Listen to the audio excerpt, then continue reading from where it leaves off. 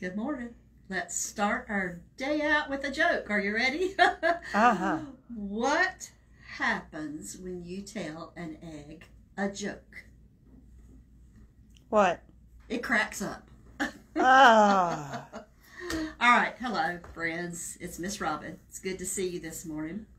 If you'll remember, a few weeks ago, we did a program called You Got This, where I went over some life hacks with you, how to learn to do some new things that you can help out with around the house and use to become more independent as you grow older. I helped you with folding laundry and starting a nail, and if you didn't see that video, go back. It's still posted on Facebook, and you can watch that. Well, I've decided today to do another You Got This, but this one's called You Can't Beat an Egg. So let's go ahead with that. Let me tell you a little bit about eggs. Eggs are extremely nutritious. They're full of protein, full of vitamins. I think they said they've got most of the more common vitamins except vitamin C. They're only 75 to 80 calories an egg. They're great to use for any meal, breakfast, lunch, dinner, any meal. We especially use them at breakfast, but I like to eat them at nighttime too. So, eggs. When I think about eggs, of course, we're talking about cooking the eggs, and I want to review some cookbooks that we have in the children's department.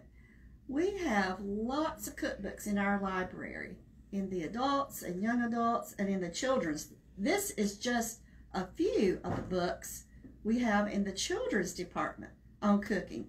So if you're interested in a cookbook or learning some lessons about cooking, come check one of these out. I first want to reference the book I did on the first program, You Got This, How to Be a Person. It is just a great book written in a fun manner. And one of the chapters in there is on edible food.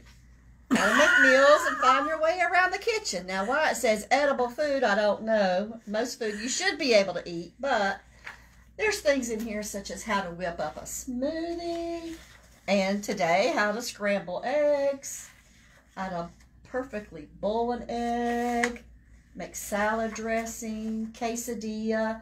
I think one's on chopping an onion, how to roast a chicken. I'm getting hungry. How to make spaghetti. You might want to try that. How to set the table. Lots of things about cooking when you're just starting out. A great book to check out. All right, let me just show you a quick sample of some of the cookbooks we have in the library. I'm just going to run through them kind of quickly. Simple 1, 2, 3 Kids. And here's a couple pictures from this book. Just chapters on different types of foods and things you can make. Oh, I don't like snakes, but there's a silly snake sandwich. That one doesn't look too bad. All right, here's one called The American Girl Cooking, Recipes for Delicious Snacks, Meals, and More. Doesn't have as many pictures in it, but it does have some. Here's creamy tomato soup with cheese toast, for example. Sounds good for wintertime.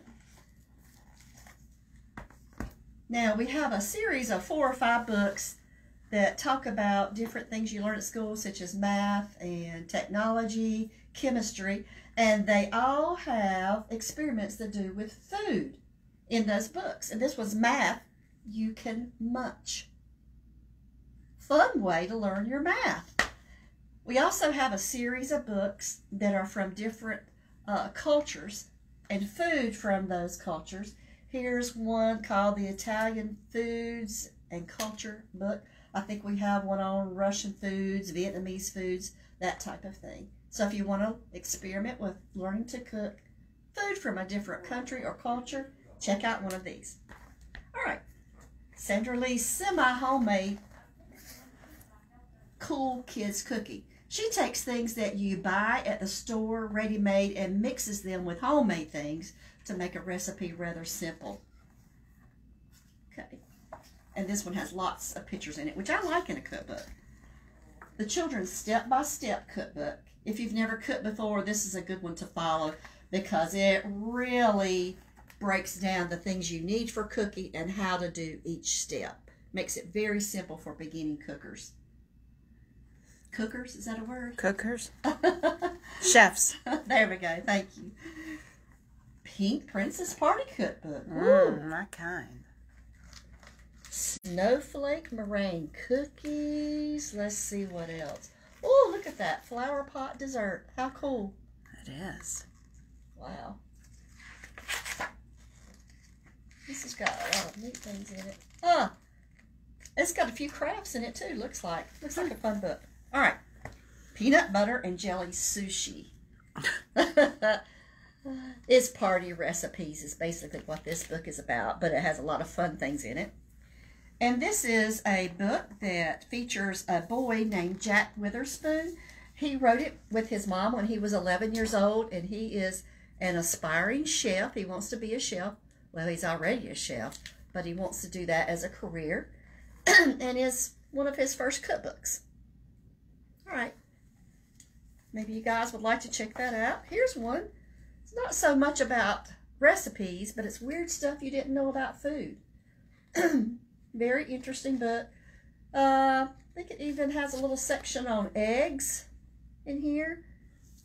Just tells about the nutrition of eggs. It says the color of an eggshell doesn't tell you anything about how the eggs taste or how good it's for you or what color the hen's feathers are. But some people say that white eggs are laid by hens with whitish earlobes. Who knows? But it has a few recipes here and there. This is really a fun one. Omelet in a bag. It's how you can actually take like a Ziploc baggie and make an omelet inside that bag. Okay. One last one in the library. The Angry Birds Bad Piggies Egg Recipes. Guess what?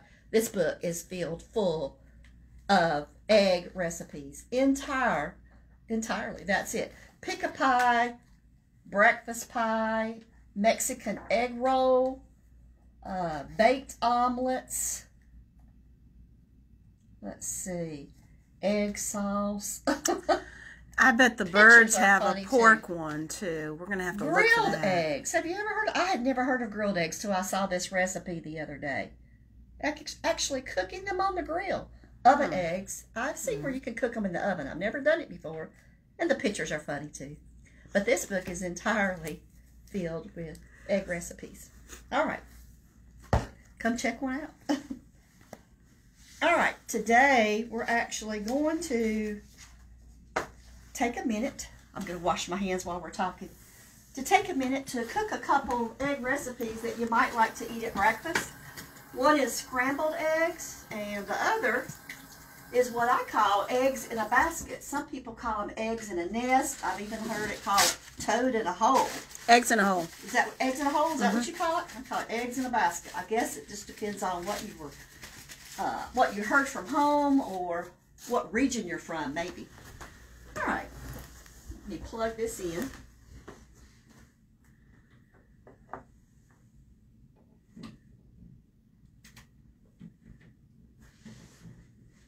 All right, we have a little 2-burner electric stove here at the library. We don't have a big oven stove type thing. All right, the first thing we're going to do is scramble some eggs. And I like to cook mine. You really need to cook scrambled eggs kind of slowly. Or they taste like rubber if you just cook them really, really fast. I'm going to put my heat on about medium to medium high. Really, medium is best, but we don't want to take too long today. And the only thing I've done ahead of time is just put a pat of butter in the pan. Now, I'm going to take 2 eggs. And you will need to practice cracking your eggs. You'll become an expert really quickly. Oh my gosh. Some people like to crack them on the edge of the bowl. I never was very successful doing that. I need to crack mine just on the countertop. When I crack it on the edge of the bowl, the eggs go. The eggshell goes in. Me too. Take your thumbs at the crack and kind of press in and pull apart. Of course, you can't do this as well when somebody's watching, can you? Right. All right. I'm going to do 2 today. Scramble 2 eggs. And the key is to pull it apart. I can never get Alex push your thumbs in and pull apart at the same time. All right. I like to add a little salt, just however much you want, and a little bit of pepper. And then I like to add a couple of spoons of milk per egg. I think it makes it a little more fluffy. Some people don't do that. I like to do that. Not going to measure it right now. Guess maybe 1, 2 spoonfuls of milk. I've heard some people use water. I just use milk. You can whisk your eggs with a whisk. If you don't have one at home, a fork works just fine to whisk that up. Just want to incorporate or mix the milk in with the eggs. Okay. I think that looks good. Alright.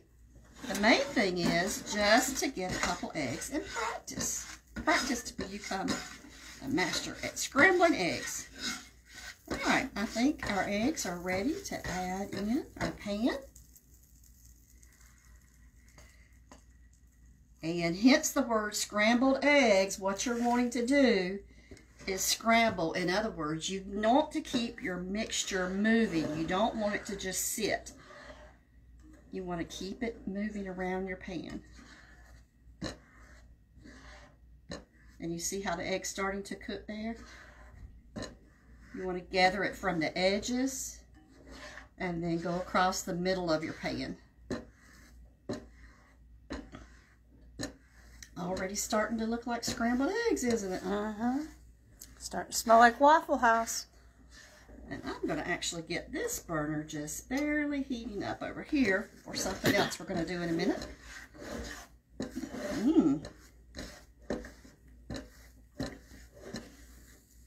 When you cook things and they get hot and you take them off the heat, they'll continue to cook for just a minute longer. So don't overcook them. Then they get kind of rubber if you cook eggs too long. All right, what do you say, Miss Susie? You think they're about done? I think they're about done. I think it looks good to me. All right, at this point, I would take them off the heat. And something else I want to point out.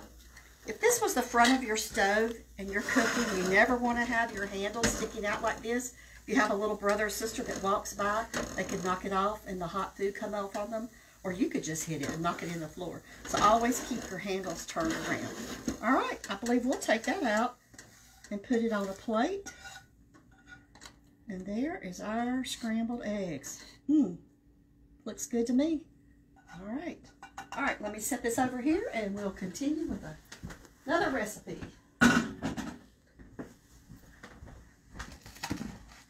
All right, we're going to make the eggs in the basket. What'd you call it, Miss Susan? Eggs in a hole? Egg in a hole. Egg in a hole? Okay. Take a piece of sandwich bread, just a slice, and cut a hole out in the middle. If you don't have a cutter like this, just take a glass and turn it upside down and cut out a hole. Or I guess you could take a cookie cutter and make a design actually out of it. Oh, that's a good idea. All right. See how I have that in there and I just push it out? And actually you say that to use as your toast. They say that the person who cooks the egg gets to eat the cutout. Oh, wow. Yeah, okay. that's Never heard that one before. Mm-hmm. All right, my butter is melting in this little pan here. I'm going to lay the hole or the nest or whatever in the pan. I'm going to take one egg.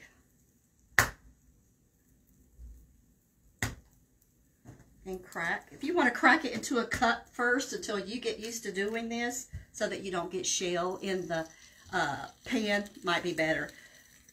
But you crack an egg in there.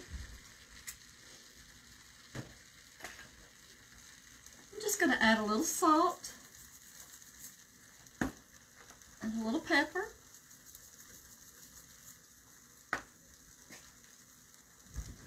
Now, if you like your eggs a little more runny, you'll not cook it as long. If you don't like them runny at all, you can cook it till it's completely done, or you could even press and mash this yellow out so it runs out and it cooks a little more. I do that for mine at home. My husband likes it like this. But you don't really do anything. You cook this fairly slowly until the white starts cooking in the middle.